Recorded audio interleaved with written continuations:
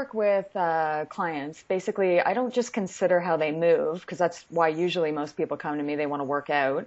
But I also take into consideration how they eat, how they sleep, what they think, what they feel, how they rest.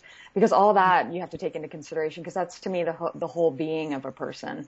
So, if someone comes into me and they want to lose weight, well, if they're highly stressed out, or if, they can't do certain movement patterns, there's no point in getting them to jump up and down and exercise if they're not able to do that, if their body's not functional. They actually need to calm down and maybe do more yoga to balance their system. So that's kind of an idea of how I approach my clients.